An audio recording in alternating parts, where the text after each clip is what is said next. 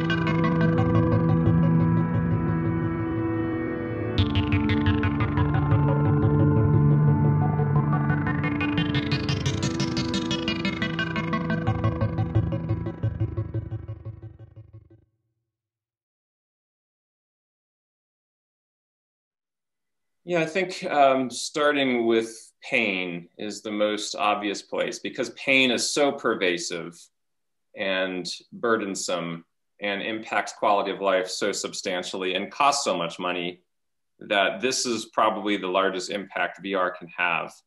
Pain is divided into acute pain and chronic pain. So technically this might be two different use cases, but for now we'll keep it as one.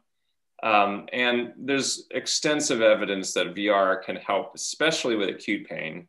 For example, somebody coming out of the operating room who's in pain, before we start using a lot of opioid medications, which could lead to dependency.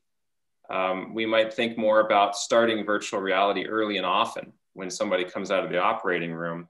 The other areas really focus on mental health. Anxiety is an area that is also extremely pervasive, often concurrent or comorbid with pain. There are a number of companies, startup companies that are developing and have really come very far along their development pathway for anxiety-based VR treatments. And those could be delivered to people's homes and self-administered in many cases without requiring a clinician to be right there. So this is another really exciting opportunity. You know, VR also has incredible opportunity for training and simulation in healthcare for clinicians who need to learn procedures or learn operations, or even learn how to engage with a patient in just a conversation. All of that can be simulated.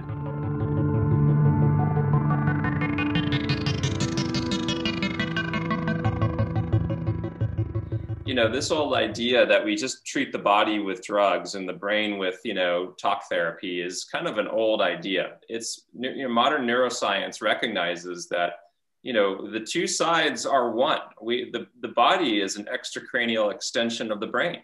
So, you know, virtual reality is essentially a mind-body intervention that's evidence-based and not unlike other treatments that have been around for years, for decades, for hundreds of years. But that it just standardizes the experience. Is it gaming? No. In some cases, it's gaming. And by the way, games have therapeutic benefits, and there's nothing wrong with that.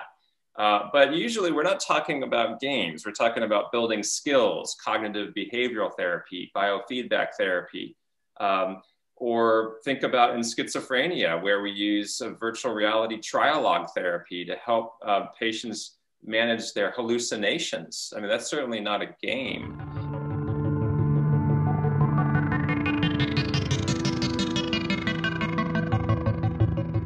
We typically see sort of two moments. The first is what I call the moment of cognitive immersion, or maybe conscious immersion, where you realize that you are in a three-dimensional space. And this psychological concept called presence takes over. And this is where the brain feels and the body feels like it is actually present in this environment. So that's the first point where you become immersed cognitively. So I now know and feel like I'm in this environment. And you'll see people smile or say, oh my God, or wow, or these sorts of things.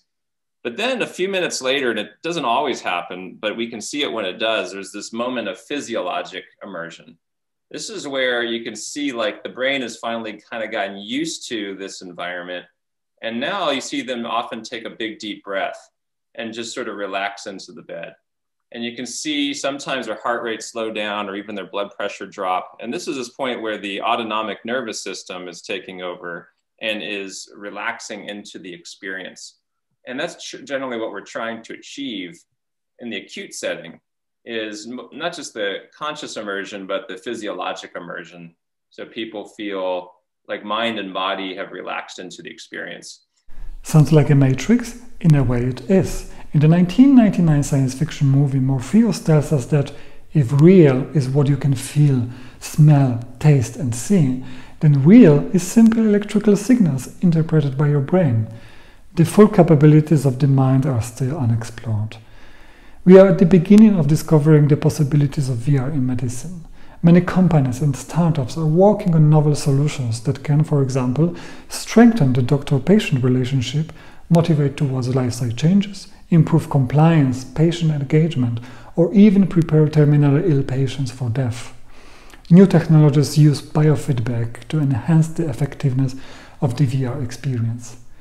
VR medicine will become real in a few years. Science and technology are not a barrier anymore. We lack staffing with digital literacy, infrastructure, and funding. We need vision and a new mindset in healthcare. I hope I convinced you that virtual reality can potentially become the next track of the future. If you want to find out more, please click the link below to read the full interview with Dr. Brennan Spiegel, author of the book VRX: How Virtual Therapeutics Will Revolutionize Medicine. If you like the video, tell your friend about it, share it, and subscribe to the YouTube channel and aboutdigitalhealth.com newsletter. See you next time.